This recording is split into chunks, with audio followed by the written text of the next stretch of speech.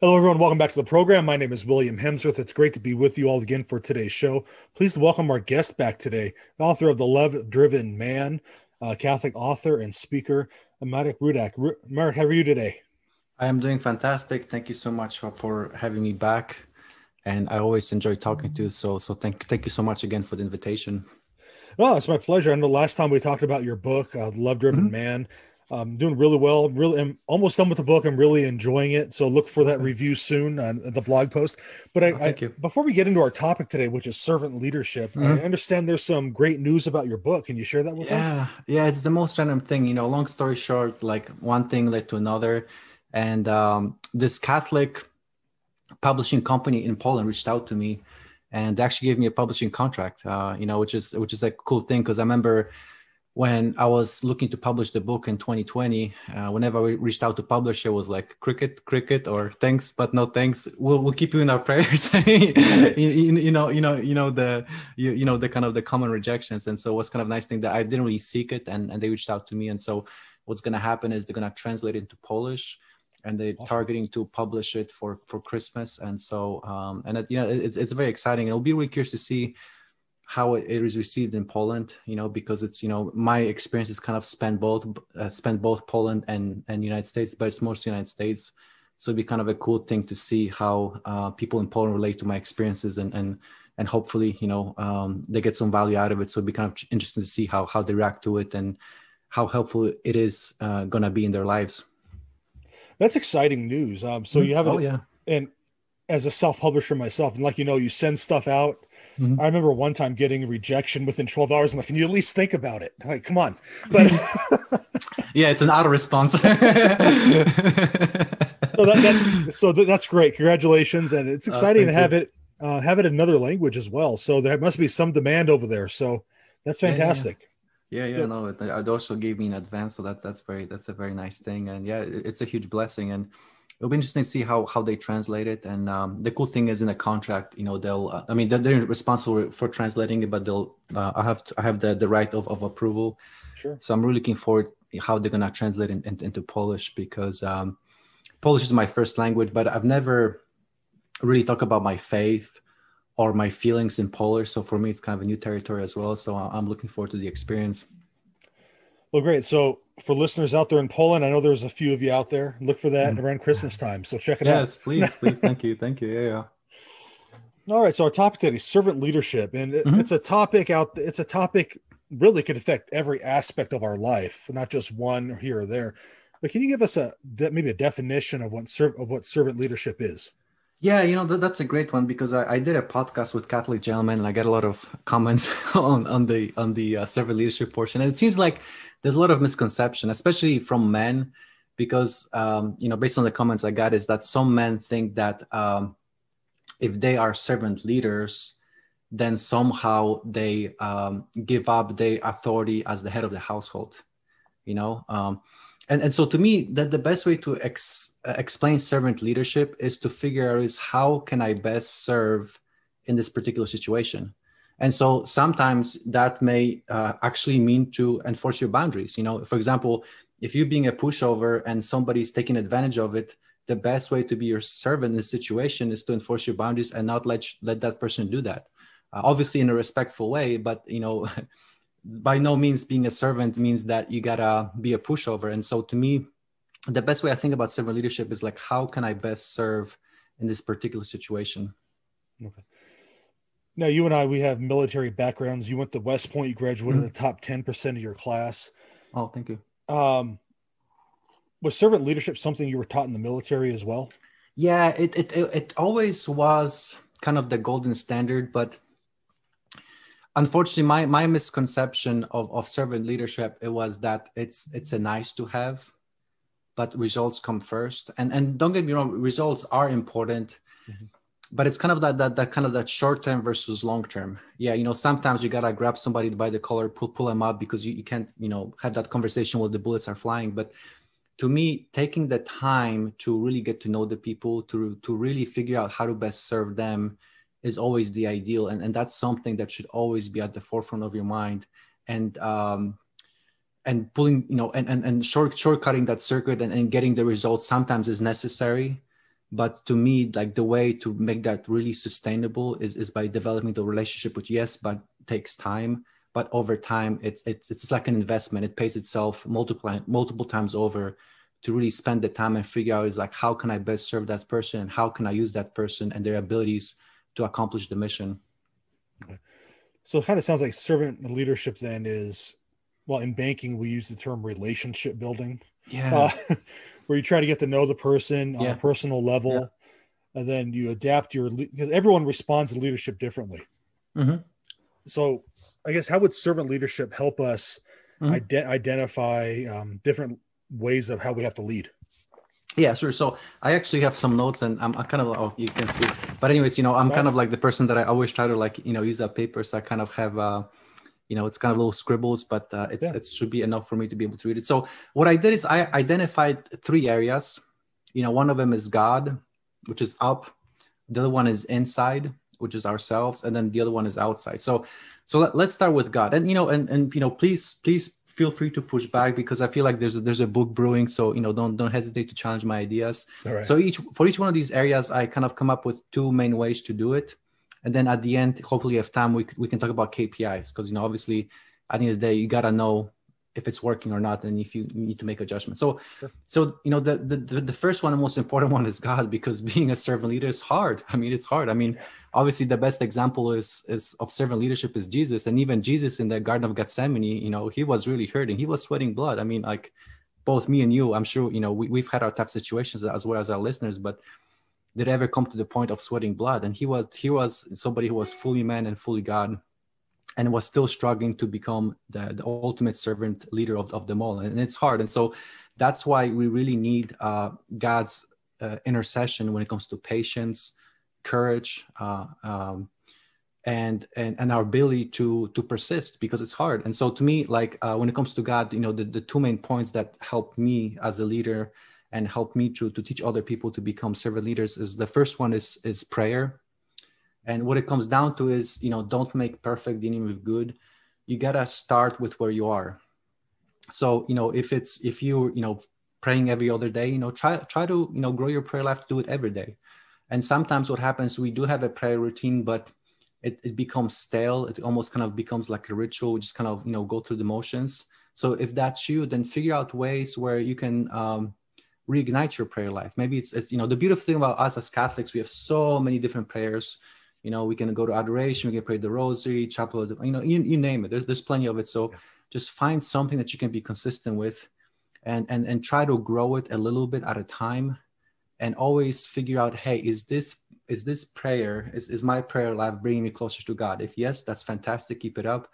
But if not, or if you feel like you're ready for more, don't hesitate to change that up, because to me, relationship with God is like it's like energy. There's just no way we can do it on our own. I mean, we can, but it's, we can only go for so long. And so that's why it's very important to have that constant communication with the Lord, and making sure that it's consistent. So that's one thing. And the second thing that's also very important in my mind is to really getting to know the scripture, because I'm a product of Catholic education. In Poland, I always had religious classes. I went to a Catholic high school in the United States, fantastic education, but if you ask me about scripture, I'd be like, it's scripture. Like, well, what do you want? I knew a lot of facts, but I just didn't know how it connected everything. So I think it's very important to really understand the story, the main themes. Obviously, we all have our lives. We have all responsibilities. We might not have the time to become the PhDs, but, let's not make perfect the enemy of good, and figure out that backbone of the scripture to see how it connects. So for me, was really helpful is taking JFK Evans's course, the Bible Adventure series.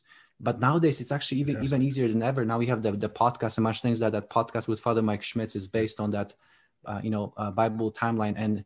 And it's obviously it's a good thing to read commentaries, read about the saints, but we have to dig into the scripture, and we have to really be comfortable with it and really understand how it fits in. Because the beautiful thing about the scripture is that as you really get to know the scripture, you find yourself in those stories.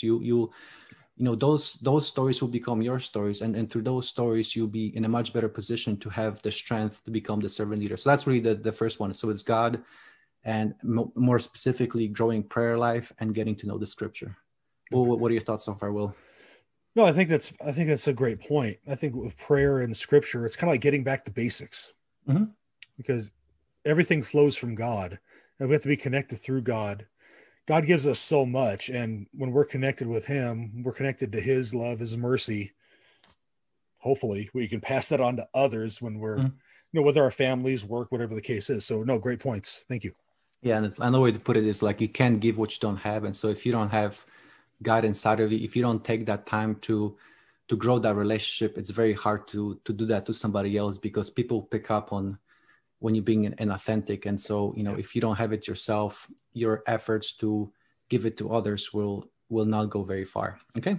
So that's God. And so the second one is insight. So, and in particular, because what happens is that, there's this saying, lead yourself first, lead by example. It's always a lot easier to be a leader if people get a sense from you that you walking the talk. And I mean, obviously you've been in banking industry, and obviously our listeners we're in all sorts of industries, and we all know the difference between a leader who walks the talk and a leader who just talks the talk. And they give a great speech, but then you see them act, and it's it's like they came from a different galaxy. And so that's why it's important to I mean, we all understand we're not perfect, we're gonna fall short, but we just gotta keep making the effort to become better. And so to me, that the two best ways to do that, most efficient ways to do that, is number one is get curious when we become judgmental, and journaling. And so what I mean, like, get curious when you become judgmental. So for example, like with me, like when I was in corporate America, I used to be like really judgmental of the people that I thought were, politicians who are like always presenting, who are always like leading initiatives. And, I was like, oh man, these guys are just such, kiss ups or whatnot, I was being judgmental, but, like now knowing what I know now, in reality, I was envious because I didn't have the courage to do the same thing. So instead of me trying to work through like what's preventing me to do the same, it was easier for me to point the finger. And so that's why it's very helpful to, like, whenever you get judgmental, think about it, it's like, what does this judgment say about me? Because that would be a huge hint into what's getting in the way of you becoming servant leader. So that's getting to know yourself, and more specifically understanding like your judgment response and where it comes from. And the second one that's very important is journaling. Spending, even if it's 5 to 10 minutes every day, just writing down your thoughts. Because, and this is something that I really recommend a lot as I do executive coaching, and everybody who's tried it, they really found it super helpful, is because the thing about our thoughts, it's scientific that our negative thoughts have 4 times as much charge as positive thoughts. And so you can do 10,000 things right, and you did the one thing wrong, and that's like what you focus on. So like journaling is a good way to get things out of your system. And another beautiful thing about journaling is, I mean, I've been doing journaling for like, oh my goodness, at least 8 years, maybe even 10 years. And it's kind of a cool thing to actually go back some years back, and you realize just how much you've grown. Because like we always focus on the negative. It's a lot of times we feel like, hey, we're stuck, we're not making any progress. But it's like when you look at your journal entries from a few years back, you're like, oh my goodness, this is what I used to think. And it's just amazing to be able to appreciate that growth. And so that's one thing, it helps you appreciate the growth, but it's also a good way to get things out of your system, process them in a healthy way, because you write it out. It's almost like it uses its grip, because it's if in your mind, it will keeps bouncing. And then when you write it out, you give a good pathway of these negative thoughts on the piece of paper. And it's kind of like a workout where the more you do it, the more resilient you become, the more aware of your thoughts you become, and the more you are in a position to be able to do something about it. And so what are your thoughts, Will? I feel like you're talking to me on these two. Oh, okay. All right. Let me see that journal, Will. That's the thing. I haven't done it, and that makes so much sense. So I definitely need to start doing that. And like you said, with that last point, you can do 10,000 things right, but with that one thing you do wrong, that's what you dwell on. And that's my wife. That's what I do. I'll obsess over it, and it gets me down until something else happens.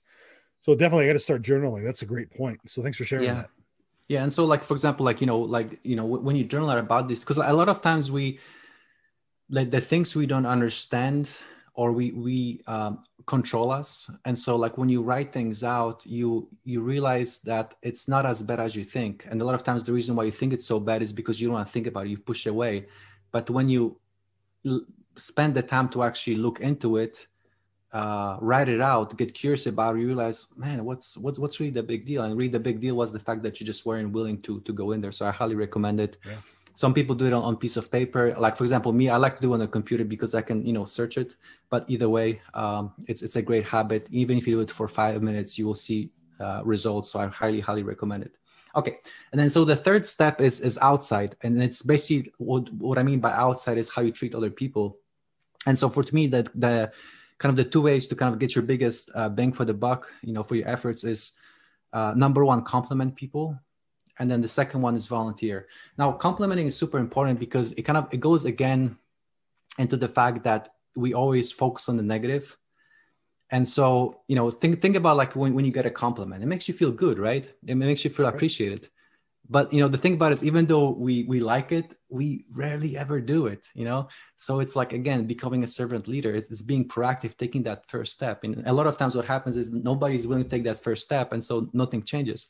And so if there's this one quote by Gandhi, become the leader that you wish you had. And so like, what better way to be a servant leader than demonstrate the very behaviors that you would like to see more of yourself. And the cool thing about it is that it works both ways, because when you compliment the person, it automatically wires you to be more cognizant of other people's good behaviors. And so you see more good behaviors, you feel better, you compliment more people, they'll compliment you, and it just starts that virtual cycle. Now, I don't mean about fake compliments. I don't mean to be, manipulative, but I mean, let's be honest, there's always something that somebody does right. And it is just taking the time to notice it. And it's a small thing, but it has a tremendous impact on people around you and your ability to become a leader, because you essentially build up that trust bank. And the bigger your trust bank is, the easier it is for you to get things done with the person. The easier it is for that person to approach you and be like, hey, Will, you're an amazing guy. Like, what's your secret? And then you can say, well, there's this guy, Jesus Christ, blah, blah, blah, blah. So that's complimenting and volunteering. I recommend volunteering, because when you volunteer, you really, it's a great opportunity to really get to know yourself, because, the things that you're willing to do for free say a lot about what you're passionate about, And so like, I know that we all have day jobs. We sometimes might not be able to do ministry full time, and I totally get it. Sure. But I still encourage you to find something that you can volunteer. I'll give you an example. For example, like one thing that I volunteered was Life Team. For those of you who don't know Life Team, it's basically, it's an organization. Basically what happens is you get with high school students after mass, and they have this kind of like a prepared program. And then what I did specifically, I was like a small group facilitator. And to me, I was like, man, that would be kind of a, I mean, to be honest, at first I was scared a little bit, because I don't have any kids, and that age, teenagers. We've all been teenagers, and obviously we can have a separate show about it. But in that volunteering, it was a very humbling experience, because all of a sudden, it's not like you have a direct authority. You really have to find ways to be able to, at least for me, to be able to reach those things. And obviously, there's a lot of things to be said about that. But, the beautiful thing about volunteering is that, that's how you'll find out some of the talents you probably didn't know you had. And, through volunteering, it will help you to, when you see all these other people who volunteer as well, it will really help you to lift yourself up. And it will be a good way to re-energize yourself as a servant leader, because you are walking the talk. You're not just, you're not just saying things, you're actually taking the time to volunteer. Right. And make a difference. And there's, especially in a Catholic church, there's so many ways you can do it. There's Knights of Columbus, obviously with Knights of Columbus, you can go anywhere from full time to just volunteer at a fish fry. I mean, there's just so many ways, there's Life Team, there's all these different, Catholic charities, man, they do so much fantastic work. So just find one thing that resonates with you, do it, and you'll be amazed how much you actually get out of it. And in the process, you'll be able to practice those servant leadership skills, and you have a really great time doing it. And oh, by the way, you make a big difference. So those are the two things for outside: is complimenting people and finding opportunities to volunteer. I think volunteering is a big one. What, Mark, what would you say to those who say, I don't have the time to do any volunteering. I'm just so busy with, family, whatever the case is. There's no time. Yeah, no. So, that's the beautiful thing about volunteering. There's a lot of different things you can do. And I get it. It's a commitment. And the last thing you want to do is commit yourself and then let people down. That doesn't do anybody any good. But it's, just think about like what it is that you like doing. Like what is your gift? For example, like, some folks might even like numbers. They're good at numbers. Like all these organizations need ways to help them with accounting. That's like one thing. If you, for example, if you have kids doing life team, well, they're already there, then they may maybe join them. So it's really hard to kind of talk in general, because there's a lot of different ways to do it. But, again, don't make perfect the enemy of good. Just think about what you like. Look at the church bulletin, figure out like what's resonating to you. And I can guarantee you that if you reach out to that particular organization, especially this day and age, after COVID, a lot of these donations dried up, they'll be more than happy to have you, even if it's like 1 hour a month. Yep. And you'll be amazed that like once you start doing it, you'll enjoy it. And for you, it'll actually be something that will help you get your energy back, regenerate yourself. And don't make perfect enemy of good. I'm sure that you can find something. And this doesn't mean that you have to do X amount of hours. It's just start doing something, and whatever it is, it's going to be wonderful. And you never know, you may just fall in love with it and you want to do more and more and more, and you carve out the time to do it. Yeah. And I think that's what's going to happen, but I didn't want to say it because, sometimes, how our brain works. We always find excuses from doing something uncomfortable. They're like, well, it's like, okay, yeah, I don't want to, overcommit, and it's like, and it's one of those things, it's like, it's an act of love. It's like, once you fall in love with something, it becomes easier, So just find something you enjoy, and if you fall in love with it, you'll make it work. Right. Now, you gave the example with Life Team. Like if you already have kids in Life Team, you're already there. That's kind of how I don't want to say roped in. That's how I started teaching religious education at my parish. My kids were already there and they needed help. And I said, okay, I'll do it for this 1 year. That was 6 years. That was 6 years ago, and I'm still doing it. I just love it. I found something I'd love to do. So and I know that you like apologetics, and I'm telling you, like, this is my opinion, but to me, witnessing to teens is like the most special forces commando thing to do in the Catholic Church. I think that's the hardest group to evangelize. So if you learn to do it, and if you just survive it, I'm telling you, it's gonna change the way you're gonna be able to witness to other people. I mean, to me, it's like kind of like the most hardcore way to evangelize. And after that, you'll be ready to do anything. You'll be ready to do anything. And I can't recommend it highly enough. It's definitely test of patience, test of servant leadership, but it's so worth it. It's so worth it. Yeah, I taught sixth graders a couple of years ago, and some of those questions they really made you think, and they were really genuine. That was the thing, though. So it really made you think, and hopefully it made some difference with them. But some of the questions you don't think about that the kids would have, they actually have. They hear them. So yeah, it's fantastic. So how do we evaluate our successes with these 3 steps? Funny you should say. I have two ways that I just came up with right now. So these are the things. Two things. So the first one is you start defining your success by other people's success. You know what I mean? So, typically we are successful and get a job promotion, get a pay raise, become pregnant, you name it, which is, obviously not bad things. But when you become servant leader, you actually start enjoying seeing people succeed. No, I don't want to say because your efforts, but because of the seeds that you planted, and it could be anything, as simple as, for example, Life Team, like, there was this, like, I remember when the Life Team, there was this, what happens because I'm a guy, they give me all the football players, and man, it was hard because I was like, I kind of want to go to my army mode, but thank God I didn't. I had the patience to persist. And I remember this one time, and I actually write in the book, how the one of the guys asked to pray, and I was like, man, this is gonna be a disaster. It's like, be patient, be patient. But he gave a very good, beautiful prayer. Very beautiful prayer. And the thing about it is that the following semester he was still himself, but it just that little glimpse, I proved to me that there are seeds. I don't know when they're gonna start growing. This genius, the seeds in my heart didn't start growing till my 30s.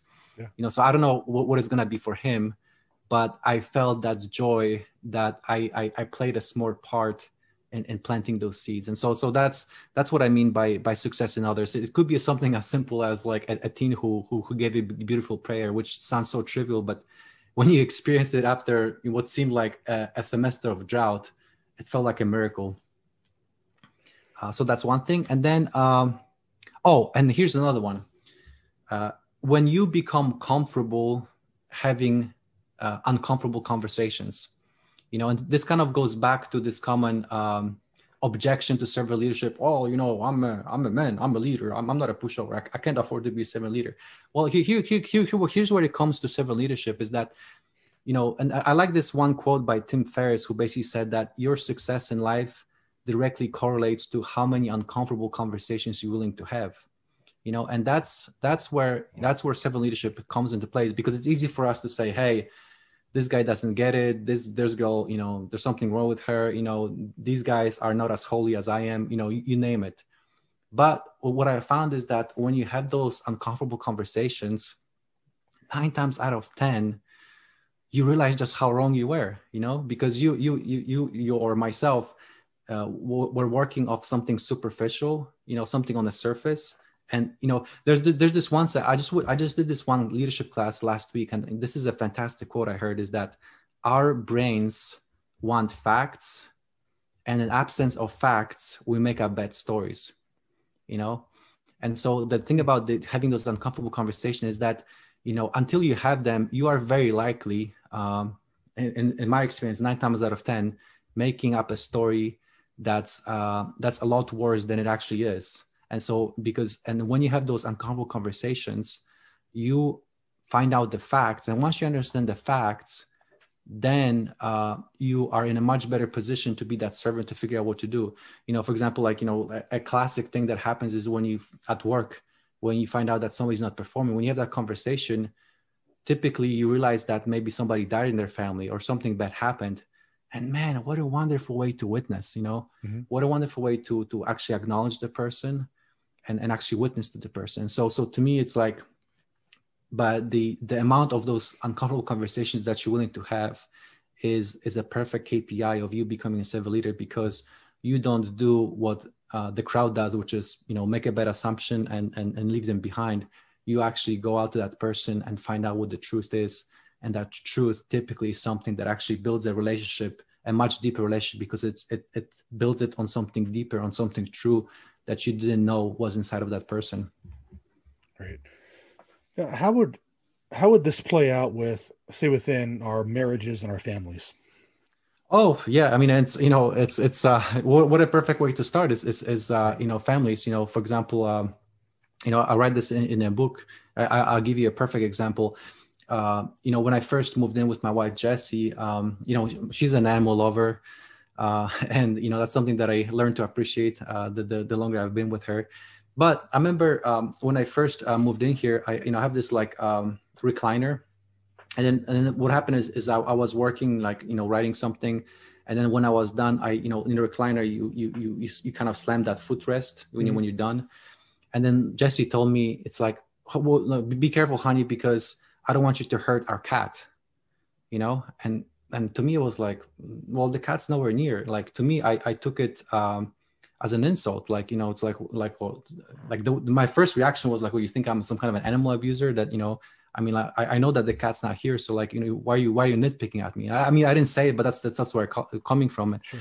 And, for the rest of the day, I was pretty upset. I kind of, did the average man thing, which is go to the cave. And so if this was my previous relationships, that would be something that would just, eventually tear up our relationship, because, I have this mindset that, hey, she thinks that I'm some kind of an animal abuser, just goes downhill from there. But because I've learned my through a lot of mistakes that, this is not what I want to do in my marriage. I talked to her, and yes, it was an awkward conversation, but in that conversation, I realized that my wife, the reason why she's really overprotective of their animals is because she didn't experience the kind of love in her family that she wanted to experience. And she got that love from her animals when growing up. And so that's why she's very overprotective to me. And then, I explained to her that, it's like, probably the reason why I make that connection to bad is because, I grew up in a very critical household. And so to me, I just got so used to being criticized. And every time I hear criticism, I became oversensitive. And, here I am, 30 years later, it's this still, even though I'm better at it, it's still that initial reactions typically brings me back to my childhood home that, hey, this person is attacking me, And so once we had that conversation, I better understood where my wife comes from animals, when it comes to like animals. And then she better understood that like sometimes when I don't respond well to criticism because I respond to that stress reaction rather than actually thinking through what was happening. And so because of that, that conversation actually deepened our relationship, because we both found out that, the stories we were making about the situations were actually 100 times worse than actually were. And because we were willing to have those uncomfortable conversations, our relationship deepened and our love deepened, and it helped us to prevent other arguments down the line. Great. Now, Marek, what's next for you and your ministry? What are you up to next? Yeah, it's a good question. I'd be lying to you if I told you that I know exactly what I'm doing. With the ministry, I'm just taking one step at a time. So I love collaborations. One thing that I wish Catholic Church did more of is this kind of like grassroots collaborations. Obviously, like at the high level, the kind of the quote unquote Catholic celebrities, they collaborate all the time. But it seems like it's kind of like the glass ceiling, and a lot of times we just assume that, hey, we can't do anything because we don't have the reach, the support, the resources, whatever. And so like what my passion is now is to try to figure out like how to encourage those collaborations at the grassroots levels. And so one thing that I'm doing with a mutual friend of ours, and DeSantis, is tomorrow we're doing a workshop on how to lead as a Catholic at a workplace. So, we got about 65 people signed up. So that's fantastic. Great. So we'll see how it goes. And if there's a positive reception, my plan is to do it every month. I do about 100 hours of executive coaching these days, so I can do these workshops like that. But, it'll be interesting to see like how the public receives it. Because the last thing we want to do is do things just to do things. We want to make sure that we're providing value. So that's one thing. And also like another thing I'm doing with and DeSantis is we're doing a workshop on how COVID impacted mass attendance, so we can talk about it and figure out how we can get back to mass. Because the interesting thing is that actually for me, COVID helped me, because up until COVID, I went to church, for the obligatory days. But this past Lent, I made a commitment to go to daily mass every single day. And just like pretty much everything I've committed to do in Lent, afterwards, I was like, man, this is actually pretty good. Let me do some more. So nowadays, if I don't have an appointment in the morning, I go to daily mass and actually enjoy it. And so that's one thing we're gonna work on is doing those workshops. So those are the kind of the two most immediate things. There's some other things, kind of formulating in the front, but it's kind of too fuzzy yet to describe it. But really, kind of in a nutshell, it's just doing those grassroots collaborations, because how amazing would it be if more people stepped up and found ways they can serve. And what I found, obviously we both appreciate from the military, it's always a lot easier to serve if you have like-minded people in your corner. And so absolutely. So I'm trying to figure out like how to do some leadership with collaborations to make an impact at the local level, and not, it's kind of like going back to that JFK quote. It's like, ask not what the church can do for you, but what you can do for your church, if you will. Hey, it's so true. So where can our listeners get a hold of you and reach out to you if they have any questions or want to learn more about you? Yeah, sure. So the best thing to do is go to my website, which is marekrudak.com. It's all in one word. And then you'll find ways to get a hold of me there. And also reach out to me on social media, send me a Facebook request, LinkedIn request. I'd love to connect. I'd love to hear your ideas. And please definitely reach out. And also if you're interested in my story, check out the book, The Love Driven Man. It's available on Amazon, on Kindle, paperback, as well as Audible. If you're listening, you can get it on Audible as well. Fantastic. Well, thank you for coming on and giving us some tips on servant leadership, something we all need to improve at. And thanks for all you're doing out there. God bless you. Oh, thank you so much, Will, and looking forward to connecting soon. All right. Take care.